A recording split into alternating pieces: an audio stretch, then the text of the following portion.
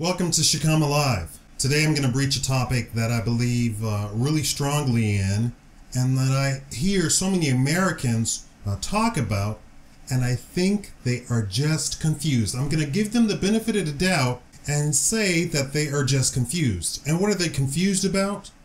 The role of government in our lives. Namely, does the government have the authority to look out for our welfare? I get into so many heated debates and arguments in person, over the internet, over telephone calls, in chat rooms, and the person arguing against me always invariably says government is supposed to watch out for our welfare.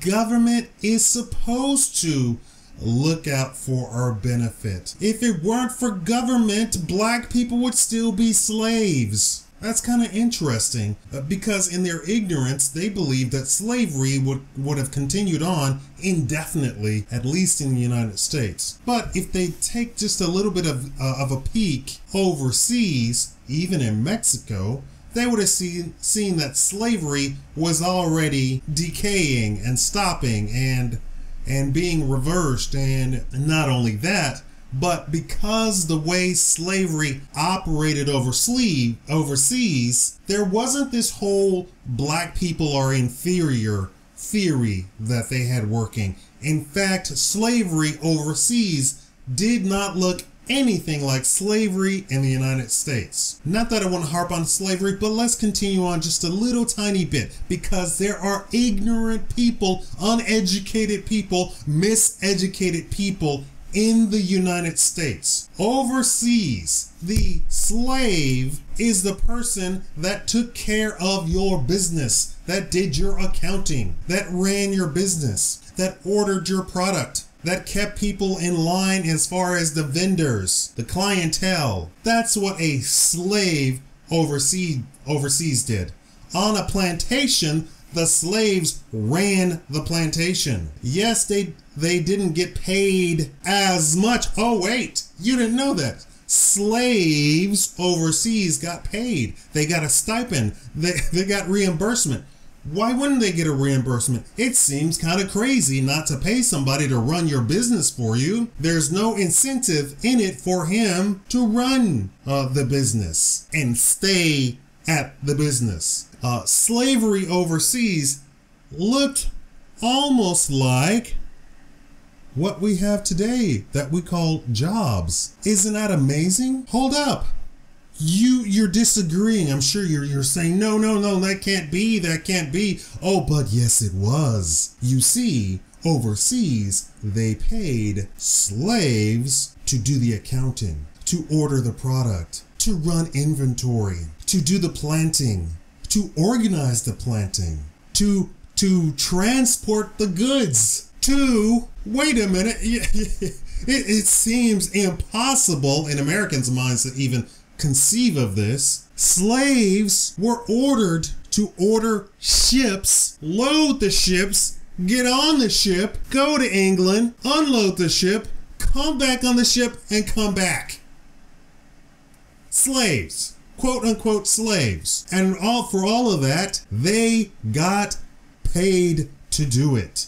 Now, where is the word slavery even come into that? It's slavery. You don't understand what you're doing. You think you're going to a job. It's slavery. When the Supreme Court of the United States, after slavery was abolished and ratified by the Constitution, that if a man lends himself out, it is voluntary slavery. I'm sorry, you weren't taught that in school, were you? Go look it up. Supreme Court case. I don't know the name of the case. Go look it up for yourself. A job is considered voluntary slavery. Yes, you are paid for it, but you are enslaving yourself for the profit of another. That's according to the Supreme Court. So this thing that happened overseas, where they were paid, where they weren't beaten at least not all the time, where they were in charge of things. They learned skills. When slavery, quote unquote, was abolished, very little changed except for the beating part and except for the you can't go anywhere part and you have to live here part. That's basically what changed overseas. So overseas, the whole notion of slavery, which was abolished, simply meant that you could move somewhere else if you're going to continue to work and lend yourself out, lease yourself out for pay. You are still a slave. It's just that they don't call it slavery anymore, and you have a little bit more freedoms. Now, in these arguments that say the government must take care of us, obviously the government is not taking care of us because we are all working slaves. The government is not taken care of, and let me point out something. The Constitution doesn't say the government must take care of you. The Constitution doesn't say the government must look out for your benefit. The Constitution doesn't say the government has to look out for your welfare. The government in the Constitution, in the U.S. Constitution, is limited and its powers are enumerated. The government shall do this. The government shall not do this. And if we haven't said it in the Constitution, the government cannot do it at all. Our government is a limited government. It is not an unfettered, unlimited government. We have enumerated powers for our government.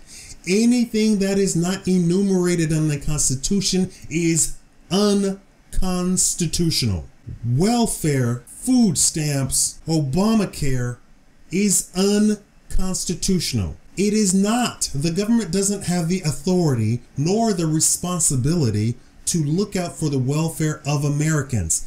The Constitution says just the opposite. The government shall not infringe upon your welfare, shall not infringe upon your good graces, shall not infringe on your pursuit of life, liberty, and the pursuit of happiness. The government shall not infringe on that. Taxing you to death, taxing you out of all of your money is infringement. It is slavery to the very government that is supposedly said that slavery is over, it's done with, and shall never henceforth darken our shores. That's what our government is about. That's what it's supposed to be about. That's what that's the agreement that we had coming into signing the dotted line to be citizens of the United States. And speaking of the states, let's talk about the states.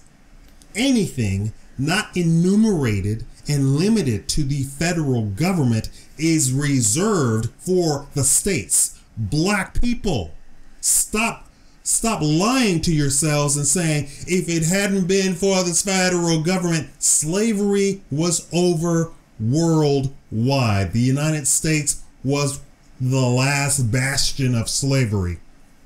And why was that? Because white people had to confuse themselves and lie to themselves and say that black people were inferior.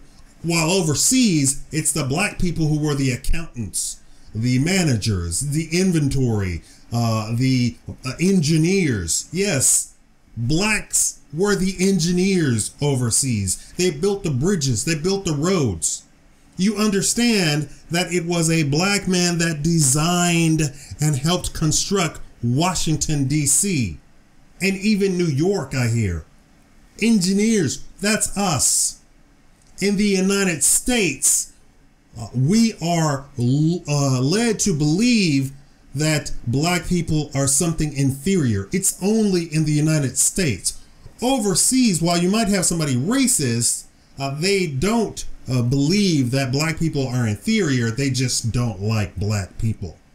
You don't have to think somebody's inferior to you to not like them. Your ex-wife, do you think she's inferior to you, the one that you hate? Is she inferior to you? No, you just hate her. She's just an evil person, right? Isn't that the whole wash of it? That's That's racism overseas. That's the whole Muslim thing that if you're not a Muslim, we don't like you. You're an infidel. We're going to kill you. It's not that they think you're inferior. They just don't like you. In the United States, they had to convince the white population that black people were inferior. And because of that, you don't mix with inferior people. You don't talk to inferior people. And you don't allow inferior people to do anything. But let's back up a little bit more. Again, after slavery was abolished, these skilled workers of the South were 100%, almost 100% black. All of the jobs were black jobs. Plumbers, engineers, electricians, carpenters, home builders. Black, black, black, black, black.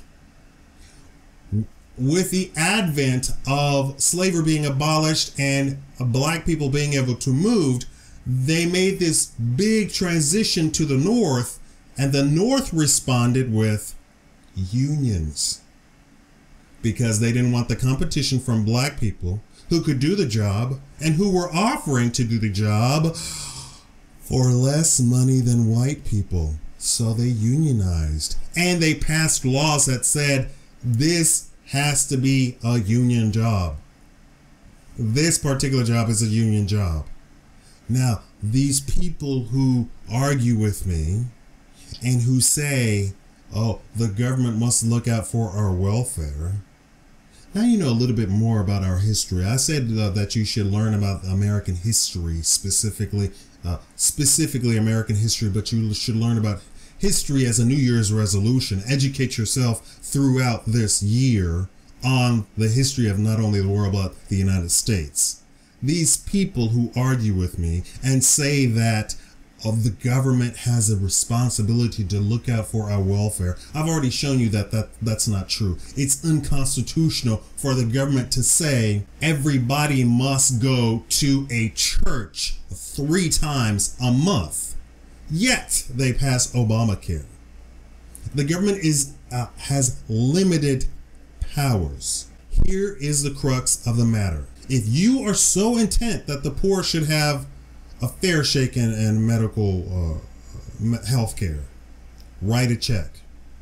If you think that starving black children shouldn't go hungry, write a check. If you think that children shouldn't suffer to have no roof over their head, write a check. If you think that pregnant teenage moms shouldn't be kicked out of their houses by their parents, write a check. If you think that drug addicts who are robbing, maiming, pillaging in the streets, and that they should be put into rehabilitation centers, write a check. That's it. You take responsibility if you really care. The people that you're saying should be taken care of and that the government should take care of, it's like you're stupid and you're shooting yourself in the face. The government doesn't take care of people. The government doesn't make money. The only money that the government makes is through the taxes that they collect from who? Who do they collect the taxes from? The very poor people that you're so concerned about. So get the government out of writing checks for welfare, Obamacare, food stamps. Get the government out of all of that. Medicare, Medicaid, Social Security. Write a check. You take responsibility. If you're so concerned about it, if your heart is bleeding so much about it, write a check. Write a check. The very people that you're trying to help by voting into office, these people who say that they're going to help the poor are the very people who turn around and tax the poor. Poor people pay far more money as far as income is concerned than anybody else in the United States. You with your $100,000 a year job, each husband and wife, have an accountant who reduces all of your taxes to the point where you pay 3% taxes yearly.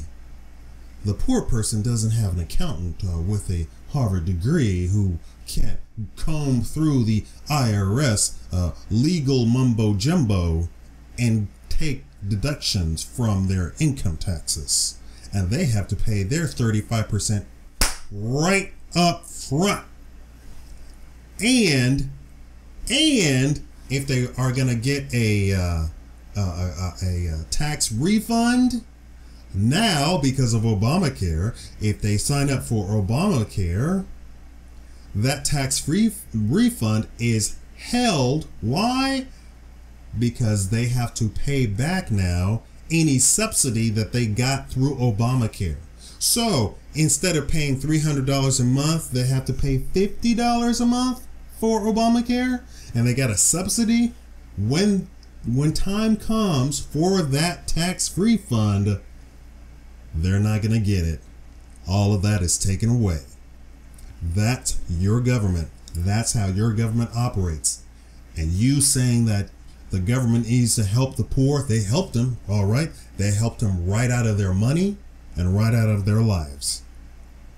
Poor people don't live so well. If you're so concerned, write a check and stop voting for increases in taxes in your city, in your state, in your federal government. Stop it.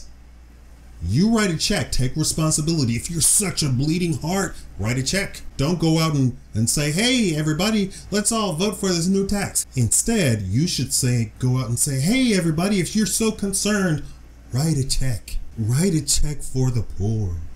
Write a check. Go into your wallet and take out money and write a check. When that homeless guy asks you for money just for another hit of wild goose or wild turkey or gin or whatever, I don't drink, and you say no, why don't you turn around and say, yes, my good fellow, I care about the poor and you are poor. Here's $20. Here's $50. Here's $100. Go get yourself something good. Get this guy off of our taxes that he's taxing me. I can't afford to pay for myself and him. I can't afford it. Have you heard that? Have you seen this? Have you seen this one about the guy, the liberal newscaster who said that he could not afford Obamacare, although he thought it was a fantastic idea? He couldn't afford Obamacare. He could not afford it. He says there's no way for him to afford it. Even at making $50,000 a year, he cannot afford Obamacare. Why? Because Obamacare in the bronze package says that he has to pay $400 a month with a $13,000 deductible, and he cannot afford it. He cannot afford it, and all of his liberal followers all said, you're stupid. How dare you say such a thing?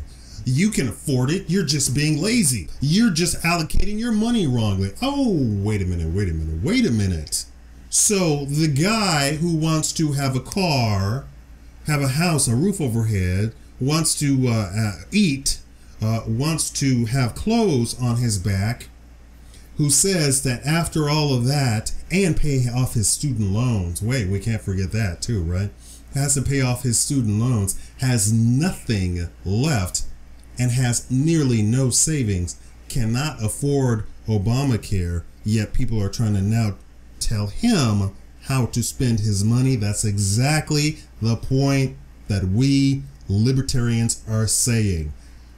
The government has no place telling you how to spend your money, and the government shouldn't be taking your money in the first place. The whole idea of the United States was that the government was not going to tax the population. And the government is not supposed to be this big, huge thing with hundreds of agencies that they pay people to be in. That was not the intention of the U.S. Constitution and this whole American experiment. These liberal people are now trying to eat their young by telling this guy what he can and cannot afford. That's the whole point. Now I'm predicting this guy is going to turn into a conservative or even a libertarian within a year. After all of the lambasting, the insults, the jobs, everything, the barbs and arrows thrown at him from the liberals, and he's a liberal, write a check. If you care so much, write a check for that guy. He can't afford it. Even with $50,000 a year, he cannot afford it.